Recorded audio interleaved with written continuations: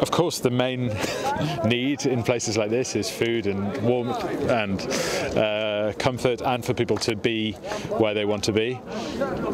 And the charities are doing an incredible job at that, as far as I can see. But we're entertainers, and I think there's a lot of boredom here as well as a lot of need. And so, if we can give 2 hours of entertainment, diversion, then it's worth doing.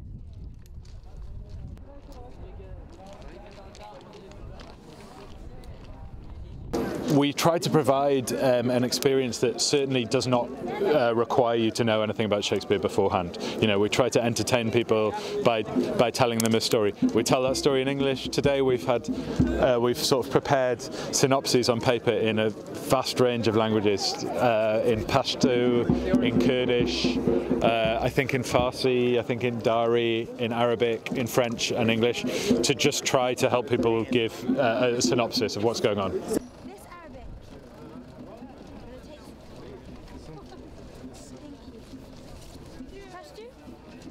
That's here. It's Pashto.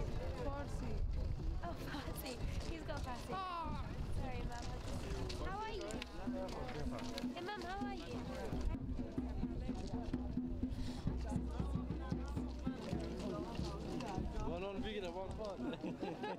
you? Yes, I like. Why? Because I study this.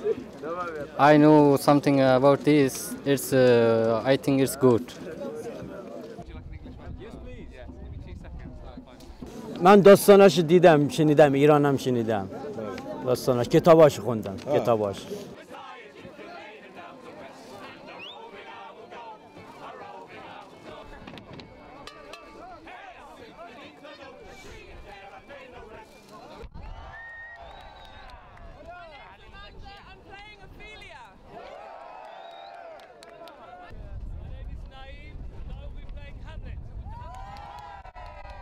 Hamlet is a man who is confused, in doubt, who is contemplating life, who's contemplating death, who is in the middle of a decision and who doesn't know what to do.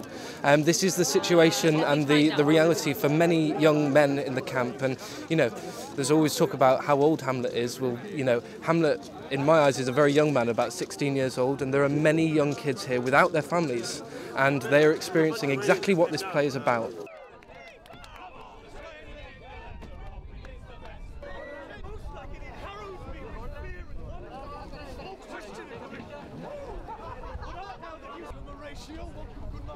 Say what? This thing appeared again tonight.